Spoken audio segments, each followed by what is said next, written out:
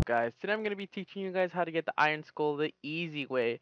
Now the only way to get the Iron Skull, of course, is on Legendary. You can't get it on Heroic or Normal. Just trying to state that because everybody's trying to do it on Normal and Heroic. Now once you get to the part where you get the tank and you move forward a little bit, you get up the canyon and you get halfway through. Now people are always telling you gotta shoot down the Promethean ship with the tank. That's not true. Now before you even get on the tank and through the doors, you could pick up a spawn laser somewhere hidden, and I'll go back and show you guys that.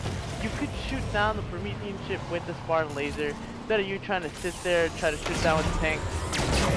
Shoot it down with the Spartan laser and you still have the chance to get in the Iron Skull. Now the Iron Skull can spawn in 3 different locations. I'm going to show you where all 3 locations are. My Iron Skull spawned right here. Another 2 locations where you can get the Iron Skull are down the hill over here. I'm going to show you guys where specifically, so you guys never get confused. Yeah, but it's really easy to get that Iron Skull. There's no, like, you don't even have to sit there and try to retry to shoot down with the tank. The other spawn location for the skull is going to be right here, and the last and third one is in that little cave over there. Yeah, but once you get the Iron Skull, you will have it. It's not going to be that hard to get, and you can move this little crate, and behind this little crate should be the Iron Skull somewhere over here.